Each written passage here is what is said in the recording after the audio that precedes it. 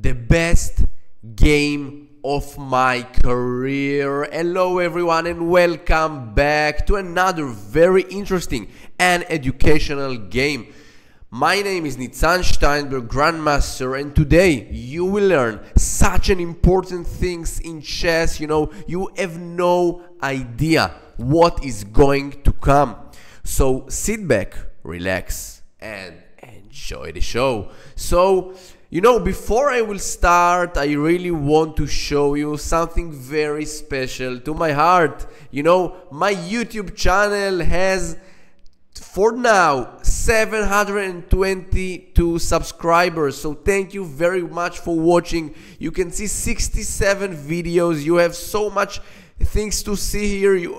One game against Hans Niemann, and also so much, a very important game against Hikaru Nakamura that I don't know if it was a draw or a win, or maybe I lost the game, but you can see it's everything here. You have your playlist and you can see it. Of course, also live streaming that I'm playing, in the Title Tuesday or in Lichess. So just, please feel free to bring yourself to these videos and to enjoy. And don't forget to like this video if you like it and it comes to your mind and also you learn something.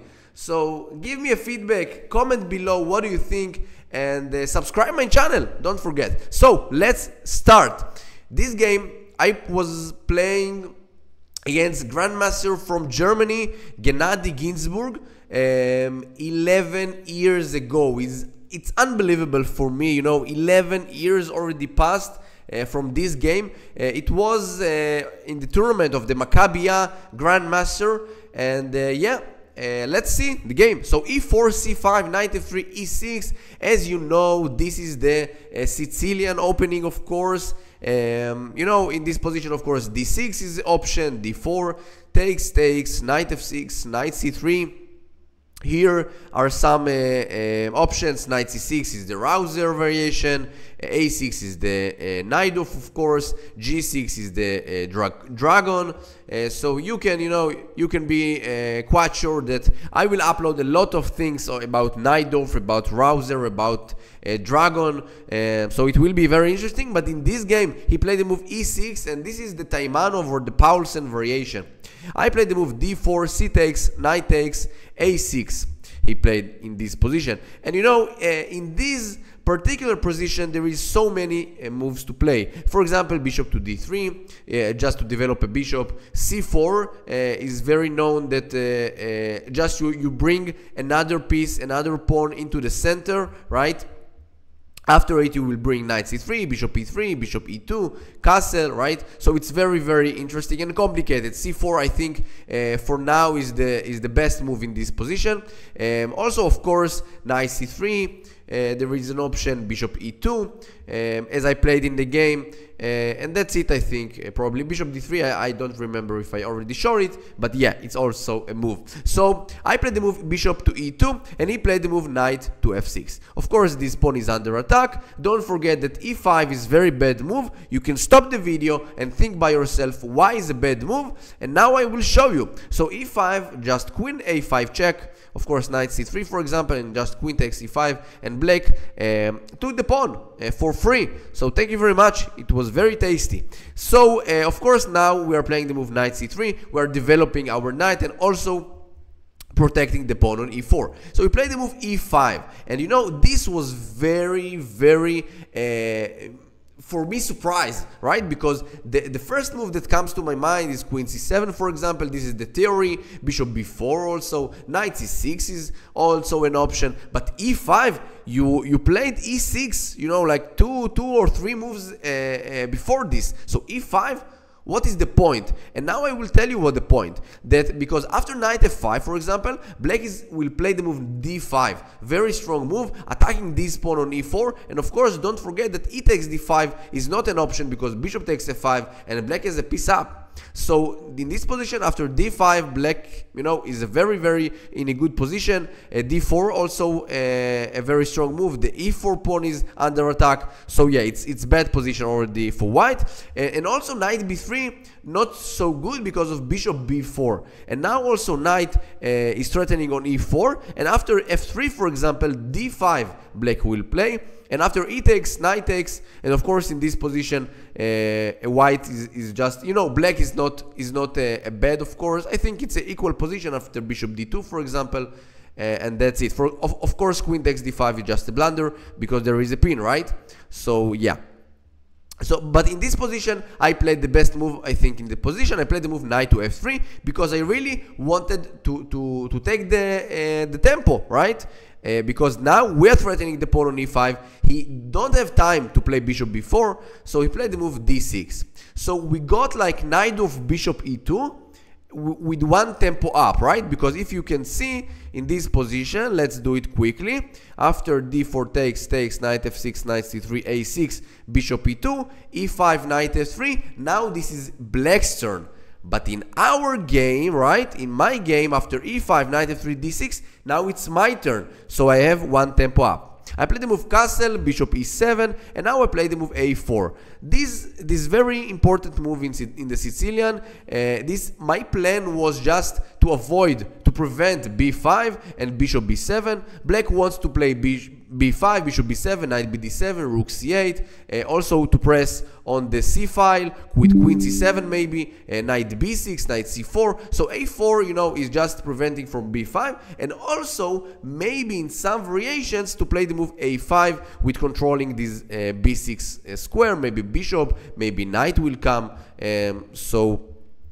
So yeah, it's very common move. He played the move castle, and now I play the move h3. You know, also a very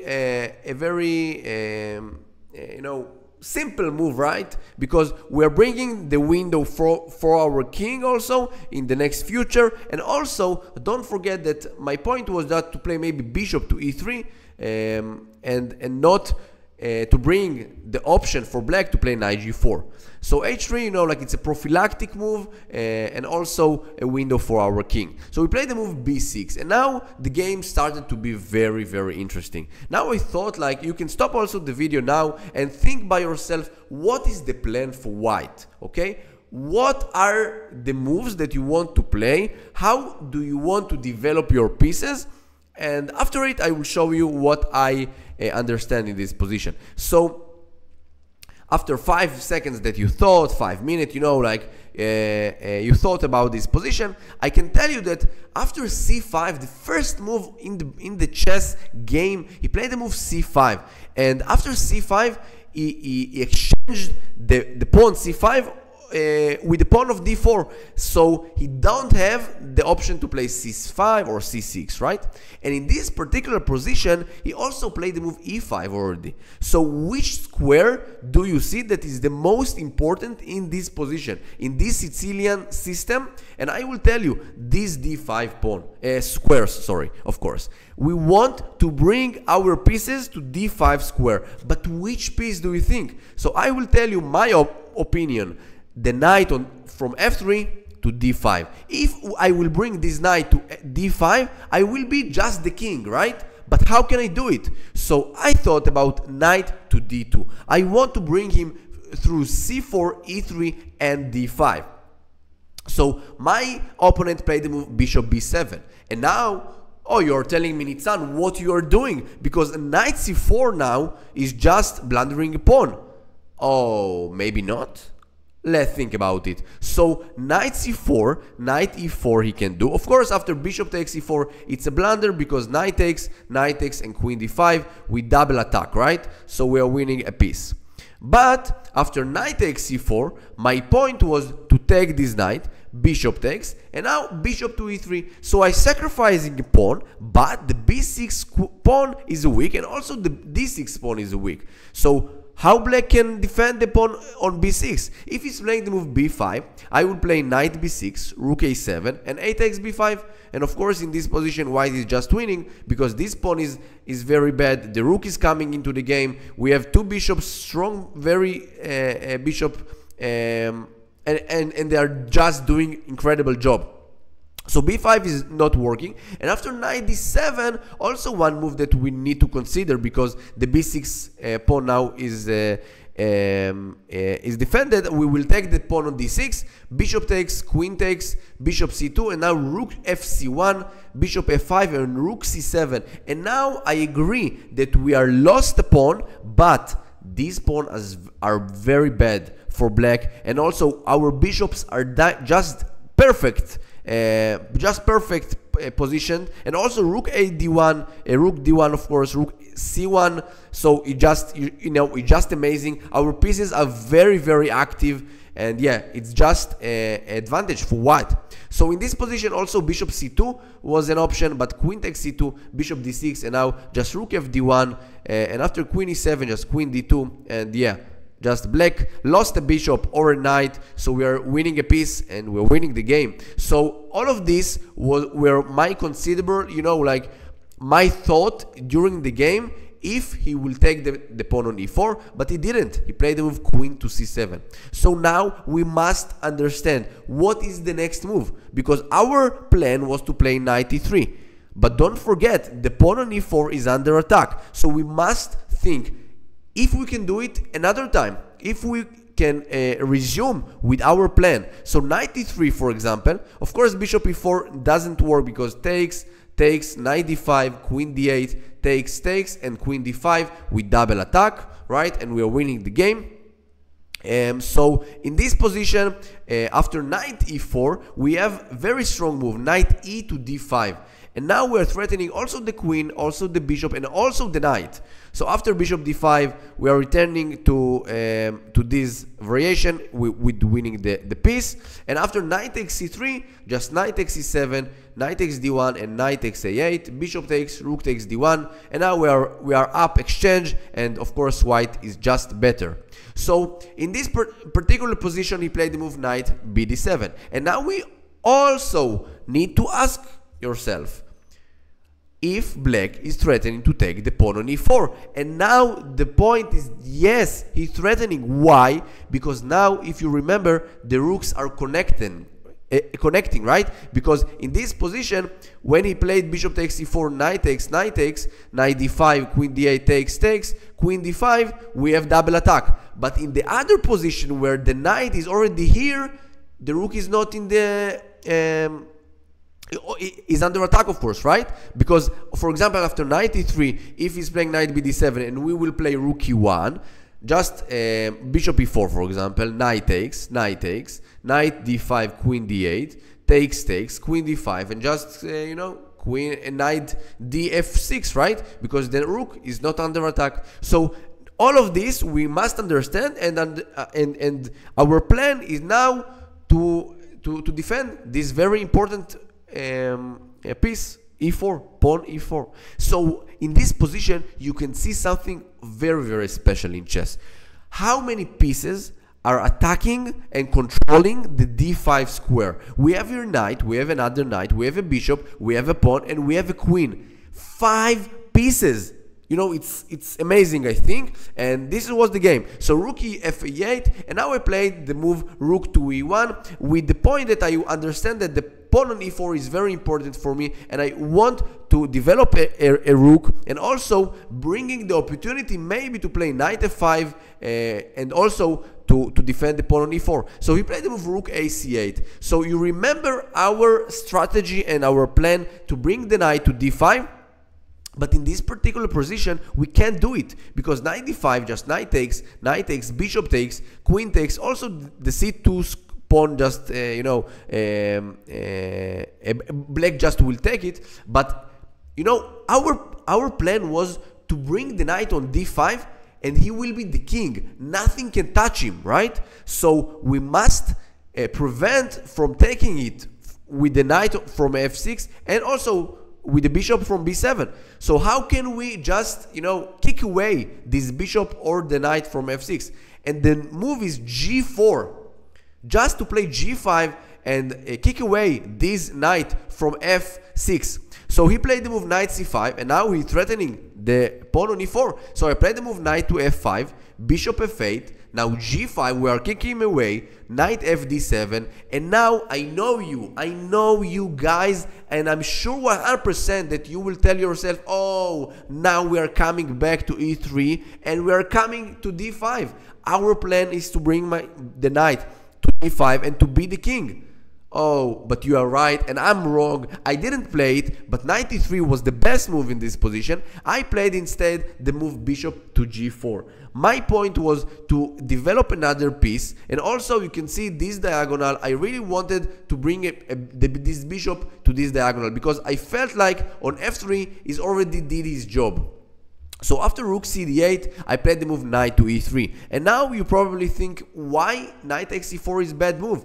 So knight e d5, knight xe3, knight xe7, knight xd1, knight xe8, and in this position you can see that his king is, his knight of course is trapped, but our knight is not trapped because knight c7 will come away because rook takes c8, bishop g4, rook d8 coming back, and this knight will be lost of course, so we will be rook up. So in this position just white is totally winning, so knight e4 is not a move. So we played the move knight to e6, and now I play the move knight e d5. I'm bringing the knight to d5, and I'm very exciting of this moment. I'm bringing the knight to his best position, best square in the game. So after queen b8, I really want also in this position, you can stop the video and think by yourself, how can we develop a piece, which piece and why. So I played the move bishop to e3. This is the only minor piece that we didn't develop until now, and we are bringing the bishop to e3. We are improving his position, and yeah, we are doing a great job, I think. Bishop c6, and now h4. Time to attack his king. a5, h5, bishop e7 he played, g6 with all the power, knight dc5, and now of course g takes f7 because we want to open the black's king, because after g takes h7, for example, king h8, and now the king will be, you know, somehow safe, but gf7, king takes f7, and now he's not safe at all. Bishop f5, I really want to develop another, you know, to improve the position of the piece. I want maybe to bring the queen to g4, right? So he played the move knight f8, and also don't forget that the pawn on h7 is a weak pawn. So knight f8, now queen f3 I played, king g8, and now also I really recommend you to stop the video now, think by yourself which piece should bring into the game. So I came to my conclusion that all my pieces, very good job, great, fantastic, wonderful, but what about our rooks? Where do I need our rook? So I played the move king to h1. I realized that I want to bring the rook to g1, and now he will do an amazing job. So bishop d7, rook g1, knight c e6, and now queen g4. We are bringing another piece into the g file. Bishop c8, bishop h6, g5, h takes g6, and my opponent just resigned the game. And as you know, in this position you can see something, you know, very strange. I think in my chess career this never happened. All of his pieces, you know, like so many pieces, 6 pieces in the last row. One piece, you know, what the bishop in the 7th row and the knight in the e6 square, you know, it's unbelievable. A grandmaster with the black pieces just didn't play at all in this particular game. And you know why? Because our plan to bring the knight to d5, this knight to d5, and this knight in c3, just managing to control all the game. And you know, it's very funny to say, but in this game I really want to say sorry for one piece that didn't work, our rook on a1. So the rook on a1, really sorry from the, you know, the bottom of my heart. I love you, and in the next game maybe you will come back to life and also help during the game. So all of my pieces did a great job to give this checkmate, you know, very soon, and the winning grandmaster from Germany in this game. So ladies and gentlemen, I really hope you had a very good video and you like it. So don't forget to like and subscribe. See you soon. Bye bye.